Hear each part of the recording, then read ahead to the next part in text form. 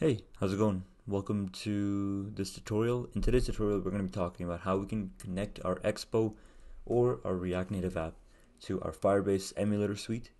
And at the end of it, we're going to have printed a basic message, which is basically going to be on the load of the app in our Firebase database. We're going to see something called Hello World as a message.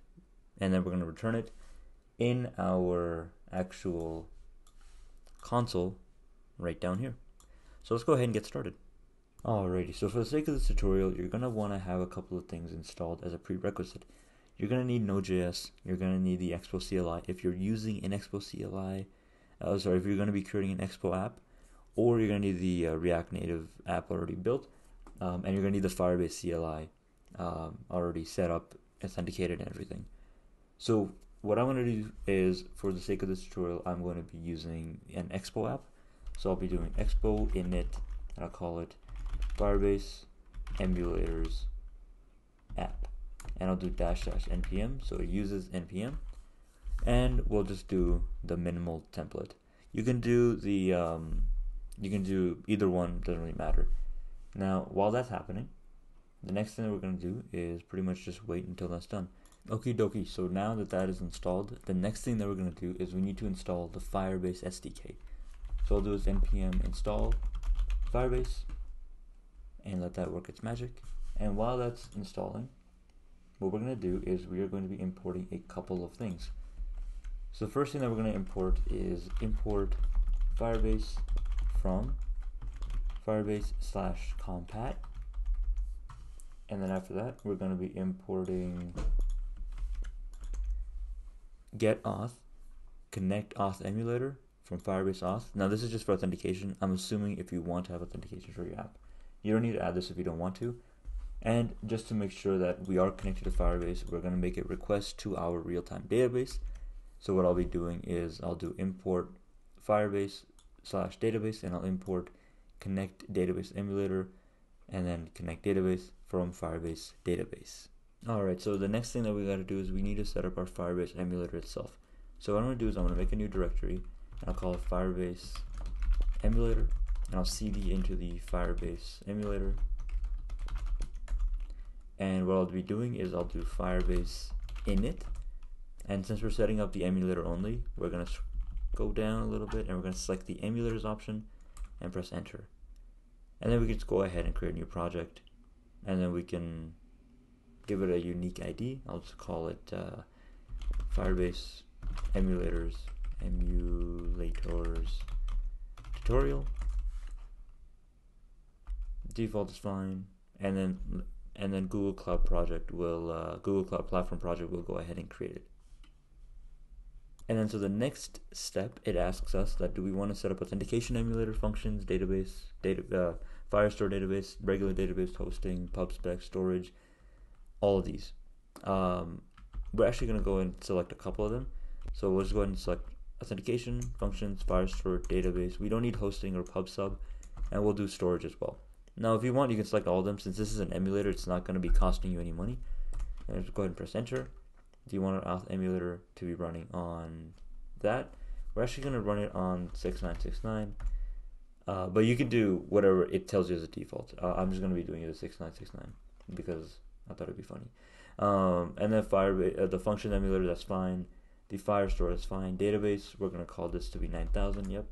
Storage, fine. And we also want to enable the UI, which is going to be with a Y. And then which port do you want to leave for the go ahead and select any port. So we're going to leave it as empty. And we want to download the emulators now.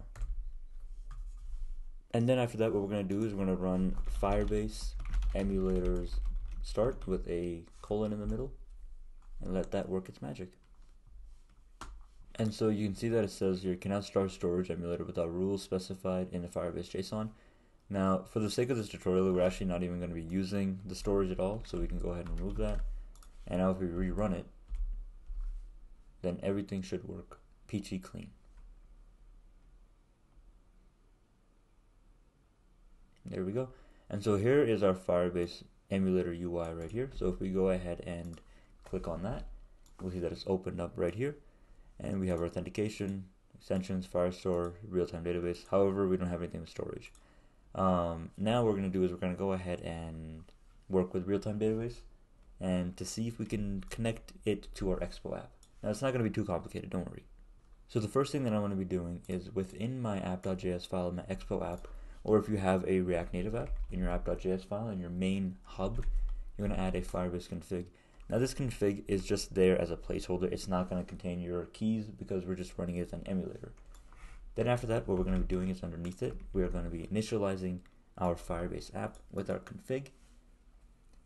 And then finally, we're going to be adding a check to see if you are in the dev part of your application, so if you're in development. And then if we are, we're going to be creating a variable called auth and database. Auth is going to be equal to get auth, and then after that we're going to be connecting our auth emulator to here, and then you're going to see that we have this odd string. Now, so basically what this string does is we want to run our Android emulator, but we need to find a way to connect to its IP address. And the way that we connect to the IP address is using 10.0.2.2. If it's not the same for you, you're going to actually have to just mess around and Google it a little bit.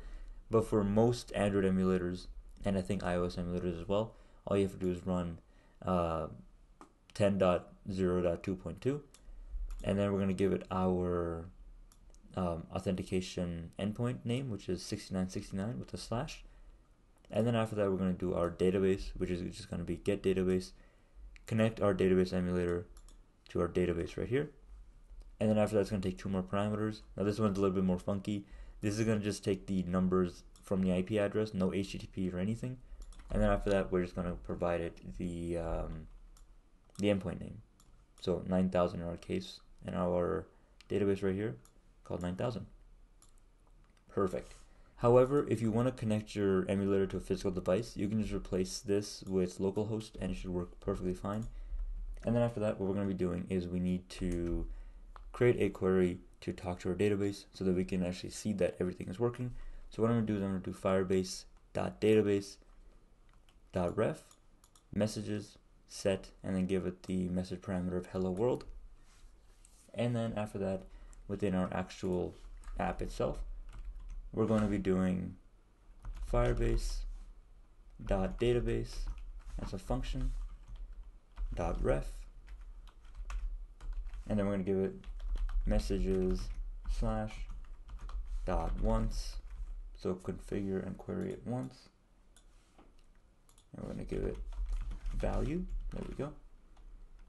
And then we'll just do a dot. Then I know we can use async await too, but this is going to be an easy way to visualize exactly what's happening. I'm going to give it a snapshot with a function called like so, and we'll do const message is equal to snapshot dot value dot message, and they'll do console dot log message from DB, and we'll just give it right here message. And then if there's any sort of error, to catch that error, and we'll just do console.log error, and then error like so. Okie dokie. So I think that's about all we really need. So what we're going to do now is we're going to open up a new terminal. We'll do cd Firebase Emulators app. I'll do npx expo start. Yep, go ahead and run it at 8002 and open up in the Android Studio. And then it's going to say unable to resolve firebase/compat at app.js. So the reason why we had that error is because we did not do expo install Firebase. And so now if we go ahead and rerun our app, open up an Android, let's go ahead and refresh it.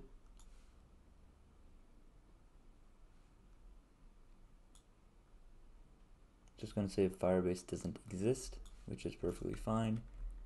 Let's go ahead and save. I don't know why it says that. Let's go ahead and refresh it.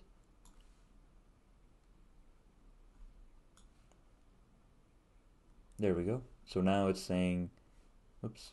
So now it's saying message from database, hello world. And so now if we go into our Firebase emulator, which is this one right here, let me zoom in a lot more.